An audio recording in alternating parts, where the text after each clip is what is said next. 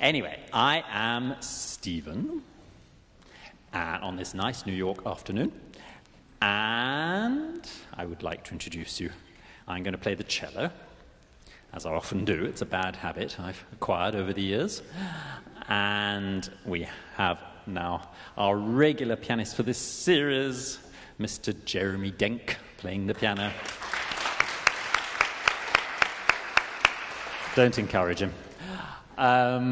But he's a good lad. He has a famous musical blog in which he writes some good stuff and some bad stuff. We've had arguments on his blog, but he's a good lad. He's a good lad. And now we have a new person to join us today, who is David Garrison, who is a famous actor.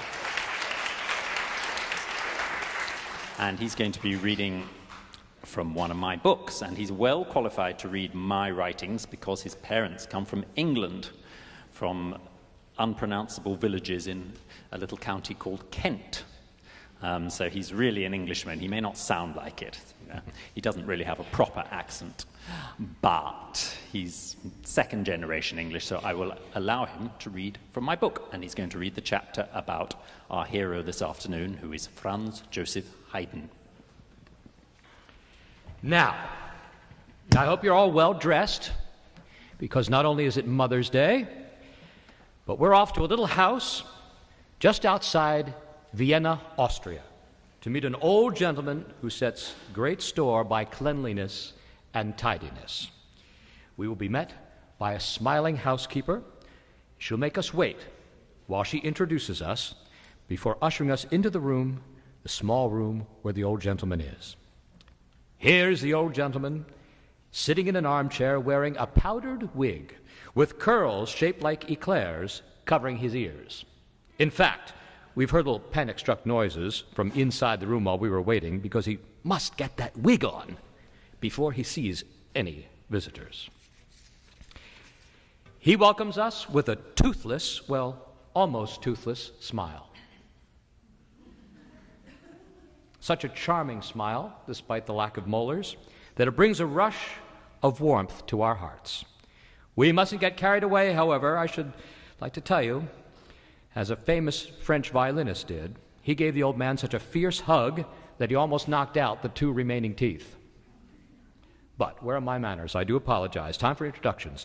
The elderly gentleman whom I would like you to meet is the famous Austrian composer Franz Joseph Haydn. And Dr. Haydn, I'd like you to meet, what's your name? Hannah? Hannah and all the other lovely people here at the 92nd Street Y. Joseph Haydn, forget the Franz bit, isn't exactly a beauty. He never has been. He's rather small, with short legs, a pockmarked face, and his nose is a bit too big for its own good. And inside he has an unfortunate growth, a nasal polyp, that distorts the shape of one of his nostrils and makes breathing uncomfortable for him. He was going to have it operated on once by a famous surgeon in London. This was before the days of anesthetics, so several strong men were hired to hold Haydn down in a chair while the surgeon did his stuff.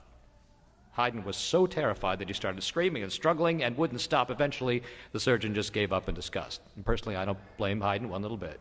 Do you?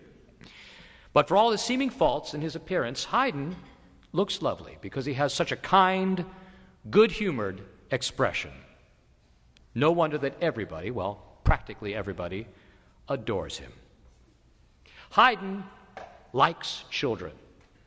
In fact, his housekeeper often brings in local children to the house to play in front of the old man because it gives him such pleasure to watch. So it probably won't be long before he tells you to call him Papa Haydn.